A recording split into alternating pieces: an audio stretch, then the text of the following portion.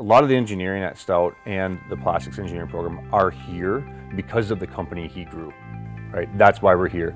The entrepreneurs who started in their garage and then built it into a great manufacturing empire, those were the true industrial leaders, and Bob Cervenka fit in that mold very, very well. Through Bob's philanthropy, he really helped Stout realize that engineering could be a successful conduit to people having really good job opportunities. He would be very, very excited about how well engineering has grown at UW-Stout, and he was instrumental in making that happen.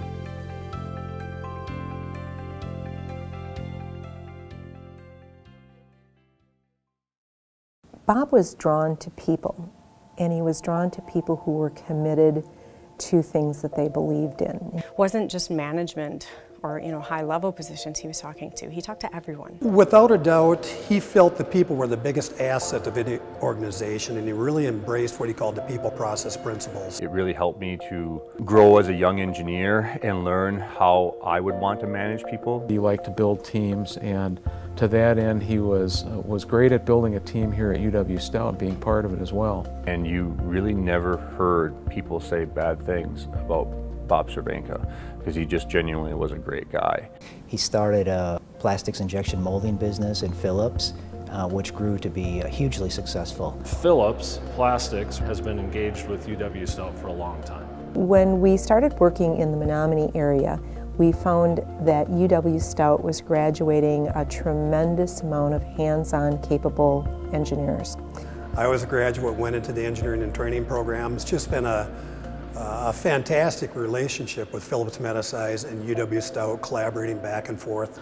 The idea was that what we were going to try to do is bring engineering to the campus. He was really substantial in giving significant support to help us build labs. Helping to build that infrastructure was really, really important for getting us off to a good start. We started with manufacturing engineering earlier in 1994. Now we've evolved from manufacturing engineering to computer engineering, plastics engineering, and the latest one, mechanical engineering. There's quite a legacy that he has left here for UW-Stout, and now ultimately for the School of Engineering. I envision what this school will do for UW-Stout will create a higher level of acceptance in the marketplace. The School of Engineering adds a level of legitimacy to what engineering is at this institution. When you say, hey, I'm a professor at UW-Stout or I'm a graduate of UW-Stout, that they go, oh, wow, that's really cool. You must have a great job, or I want to hire you, because they recognize it.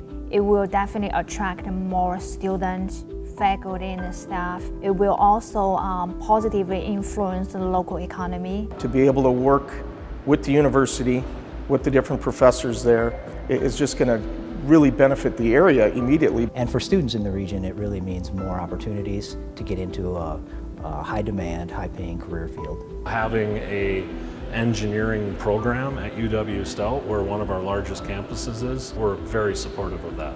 Bob Cervenka's impact has been